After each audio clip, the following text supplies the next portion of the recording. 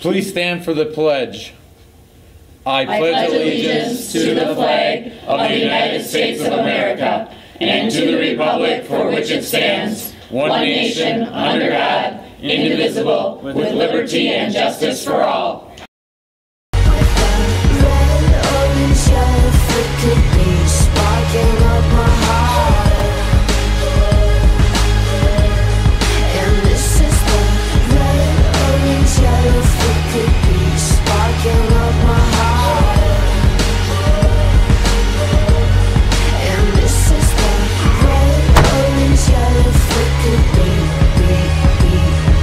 Eyes on the road and hands on the wheel.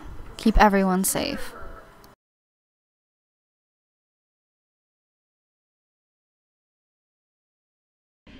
Good morning, Tigers! That's Hannah, and I'm Lauren, and today is Friday, January 9th. We've got announcements from FFA, Senate, and hockey. Coming up right after this, vocabulary break. Ooh. Today's ACT word. Suppress.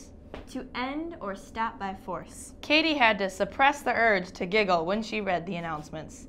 Giggle. Giggle. There will be a FFA meeting next Tuesday from 3:15 to 4:15 in the high school ag room. Ooh, ag. The agenda includes Bruce Mound trip, speaking contests, and lots more. Students interested in FFA are always welcome to attend. Always. Oh, and remember, student senate voting, that's next week. The boys hockey bus leaves from the rink at 8 a.m. sharp tomorrow morning. Be on time.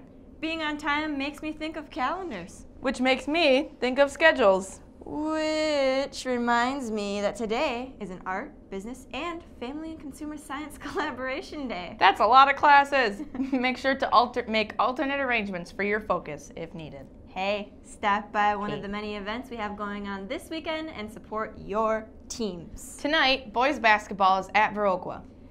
Tomorrow, you can catch the varsity wrestlers at Neilsville while JV wrestling goes to Baraboo. Ooh, I don't even know where that is. And the hockey teams really travel. Boys hockey is at Ashland and girls are at Hudson. I don't know where those places are either. I just said Hudson. She meant Hudson. Husband. Hudson. Have a good day, husband. Real husband. Husband.